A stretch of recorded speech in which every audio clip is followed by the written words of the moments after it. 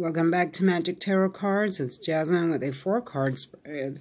This is for all zodiac signs. It's a weekend energy, daily energy for the weekend for Saturday and Sunday, the 7th and the 8th.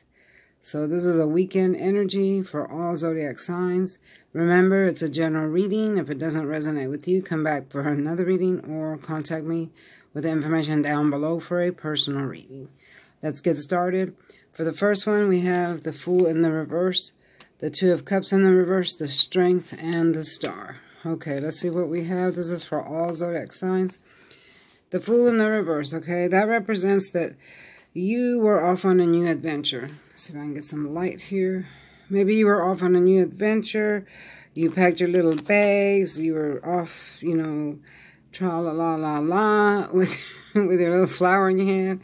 But you weren't paying attention where you were going. You were looking up and you fell off the cliff. Here's a little dog barking saying, no, no, no, stop. You're going to fall off the cliff. But you weren't listening. Sorry, you weren't paying attention. You weren't listening. You weren't listening to other people's advice. So you fell off the cliff. So here you are in the reverse. Okay. So with the reverse, it seems like you're going to have delays. Maybe a few delays, a few troubles. Maybe this is in the past position, so this probably already happened. You had a few unwise decisions to make, or you made some unwise choices along your path, along your way. Yeah, so, and it led you to unsatisfactory, I'm hearing unsatisfactory experiences.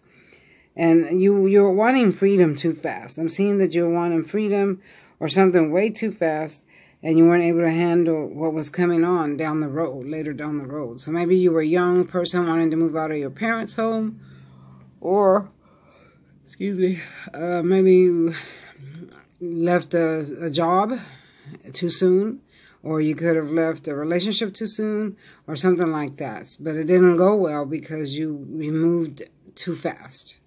Okay, so here we have the Two of Cups in the reverse. So it looks like this is Pisces, Cancer, Scorpio, and this other one here is Gemini, Libra, and Aquarius. So you could have been involved with a Gemini, Libra, and Aquarius, or Pisces, Cancer, Scorpio. But the Two of Cups is in the reverse, so there's no love here. See, in the upright, they're showing each other love, and it goes on for infinity. Okay, but in the reverse, there's no love. There's disagreements, arguments, unhappy unions. But the couple still has a desire to connect. Only someone has to make the right move first. So I'm seeing that if you were in an argument with someone and you left, and then things didn't go right after you left, you might want to get back together. But someone has to make the first move. So either you or the other partner has to lead. You have to lead and go first. Yeah, I'm seeing a misunderstanding with a good friend or a loved one. Disagreements. I keep hearing that over and over. Yeah, someone has to make the first move, but someone is stubborn. I'm hearing someone stubborn, unwilling to give assistance, and someone's letting their emotions run away with them. Maybe they're overthinking, but there's no balance. But there is a need to communicate. I'm seeing there's a great, great need to communicate. I'm seeing loss of balance in a close relationship. Yeah. So I'm seeing possessiveness, jealousy. Maybe that's what severed the relationship. But you need to understand the other person's feelings as well. Excuse me. And maybe sit down and talk to them. So sometimes this card comes up when you're at a point of breaking off a relationship. Maybe you haven't broken up yet, but maybe you want to or are going to.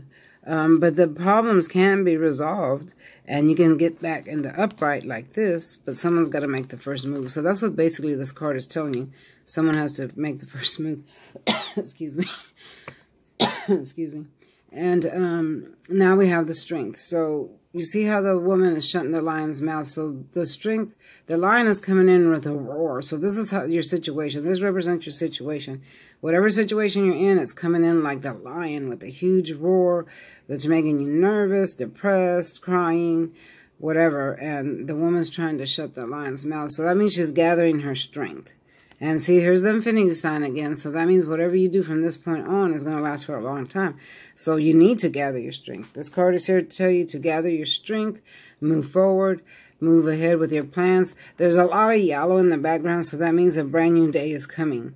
So once you gather your strength and you've got to the point to where you are able to confront somebody or go talk to your boss about the job, go talk to your friend about what they did, whoever did you dirty, that's the person you need to talk to so you can get things back on an even keel is what I'm hearing. You know, there's no such thing as being afraid. You know, that's just an emotion out of thoughts and feelings that you have. You can control that because I'm hearing fear. I'm hearing something about fear.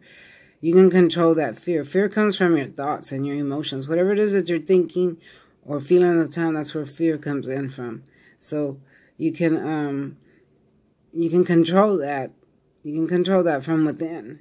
Okay, but gather your strength and go talk to whoever is the person that upset you or that you severed ties from or left the relationship from, you know. Okay, yeah. So now after you do that, here comes the star. So once you do that, you're going to be balanced like her. See, there's a little message, bird bringing in a message, and the message here is balance. Okay, so once you gather your strength and you've talked to the person you need to, you're going to be like this woman here. Here's a star in the back. Excuse me. All the stars around her, so that's good luck coming. Okay, and she's got one leg on land, one foot on water. That represents balance. See how she's pouring the vial here, the vial here. So she's trying to balance her whole life out. And I see you trying to do the same thing. You know, once you get to the point where you can speak your mind, speak your emotions, and, you know, talk about what it is that you need to talk about to the person that you broke up with or severed ties with, or maybe it was a job situation, then you're going to be in this position here, like the lady in the star. She has everything under the sun that she could want for. She's got balance in her life. With this card, I'm seeing the words come up: courage, hope, inspiration from above. You also get the feeling that you have a feeling that anything is possible as long as you believe in it, which this is true. That's why I say speak things into existence, write things down. You can influence the universe to go your way. That's why I said, you know, a lot of people do influences. You can do bad influences, which is what I call voodoo or hexes.